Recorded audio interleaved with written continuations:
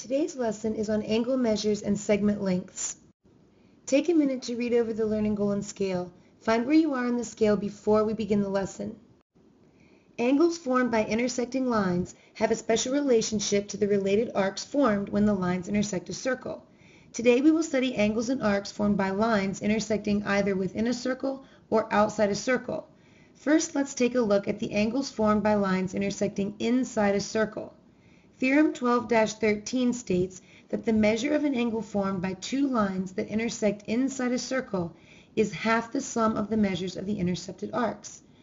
Since these lines intersect inside the circle, the measure of angle 1 will be half x degrees plus y degrees. Now let's take a look at angles formed by lines intersecting outside a circle. Theorem 12-14 states that the measure of an angle formed by two lines that intersect outside a circle is half the difference of the measures of the intercepted arcs. In the first diagram, we have two secants that intersect outside the circle. So the measure of angle 1 will be x degrees minus y degrees divided by 2. In the second diagram, we have a tangent that intersects a secant outside the circle. So the measure of angle 1 will be x degrees minus y degrees divided by 2. In the third diagram, we have two tangents that intersect outside the circle. So the measure of angle 1 will be x degrees minus y degrees divided by 2. Notice that in this diagram, when two tangents intersect outside the circle, the two intercepted arcs together form the entire circle. A secant is a line that intersects a circle at 2 points. So line AB is a secant. Notice that it intersects the circle here and here. Ray AB is a secant ray. Segment AB is a secant segment.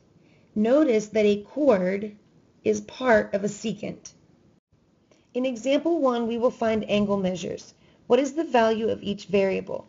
In part A, we have two chords that intersect inside the circle.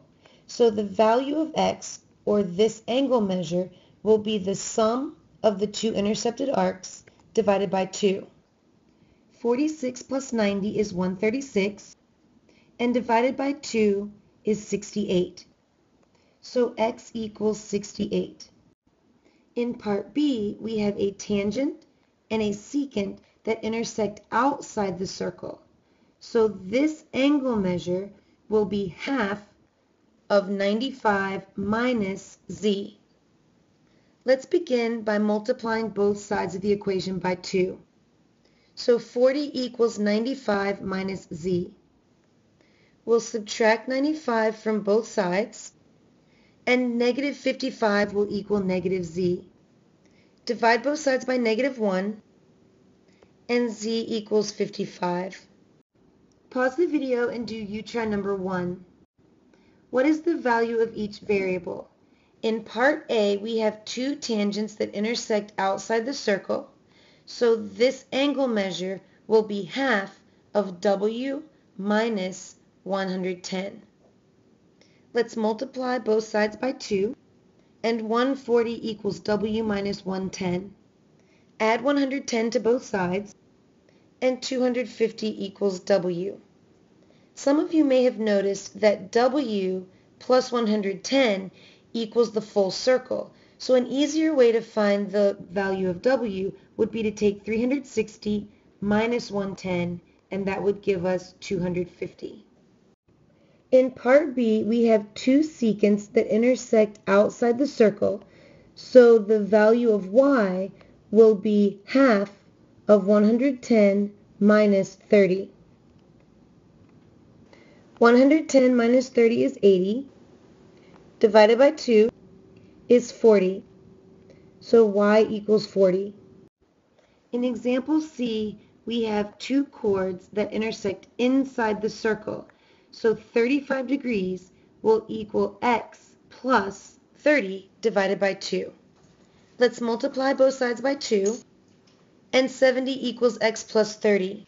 Subtract 30 from both sides, and 40 equals x.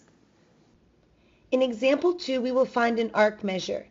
A satellite in a geostationary orbit above Earth's equator has a viewing angle of Earth formed by two tangents to the equator. The viewing angle is about 17.5 degrees. What is the measure of the arc of Earth that is viewed from the satellite? We know that angles formed by tangents that intersect outside the circle are half the difference of the two intercepted arcs. We also know that together this arc and this arc are 360 degrees. If this inner arc is x, the larger outside arc would be 360 minus x. Let's write the equation that 17.5 equals the larger arc measure, 360 minus x, minus the smaller arc measure, x, divided by 2. Let's begin by multiplying both sides of the equation by 2. 2 times 17.5 is 35. So 35 will equal 360 minus x, which is minus 2x. Let's subtract 360 from both sides of the equation. 35 minus 360 is negative 325, which will equal negative 2x. Let's divide both sides by negative 2, and x equals 162.5. Pause the video and do you try number 2. For part A, a departing space probe sends back a picture of Earth as it crosses the Earth's equator.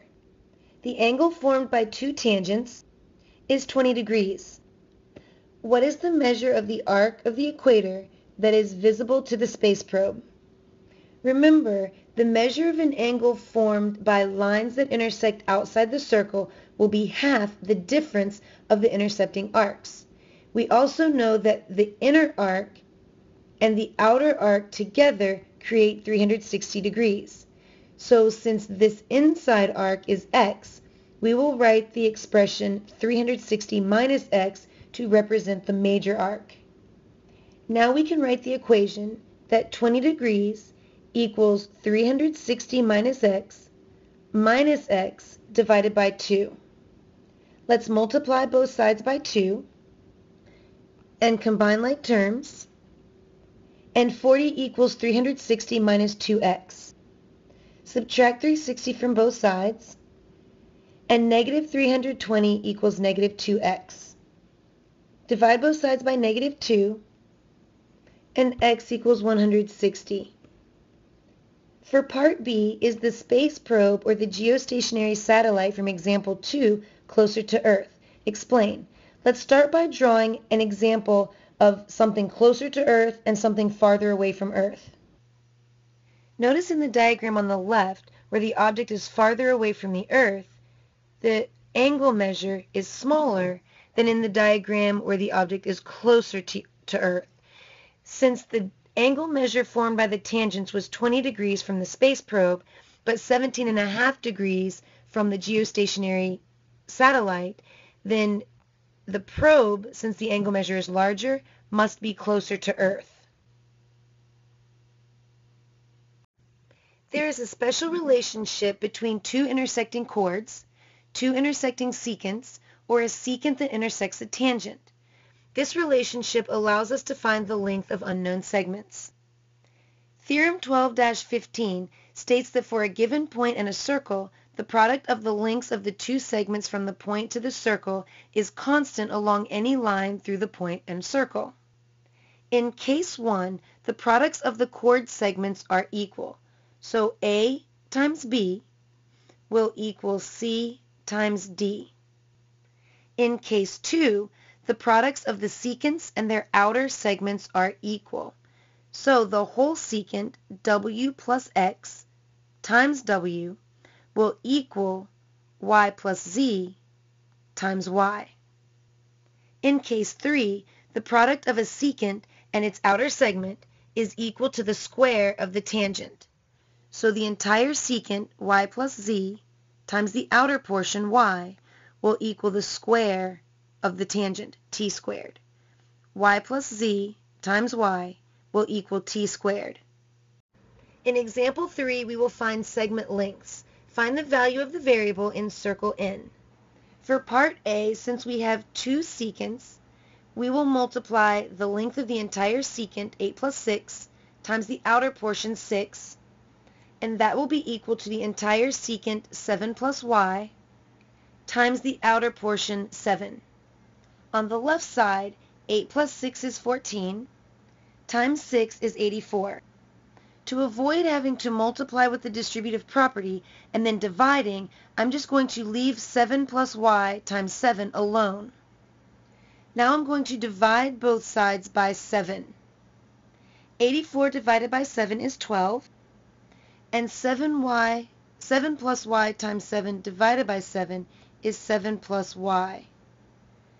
We'll now subtract 7 from both sides, and 5 equals y. For part B, since we have a secant and a tangent, we know that the length of the entire secant, 8 plus 16, times the outer segment, 8, will equal the length of the tangent squared. 8 plus 16 is 24, times 8 equals z squared.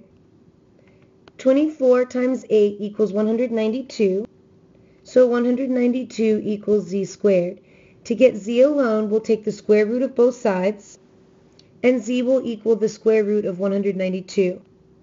Rounded to the nearest tenth, z equals approximately 13.9. Pause the video and do U-try number 3. What is the value of the variable to the nearest tenth? For part A, we have two secants, so we will take the length of the entire secant, 14 plus 20, times the outer segment, 14. And that will be equal to the length of this entire secant, 16 plus x, times the outer segment, 16. 14 plus 20 is 34, times 14 is 476.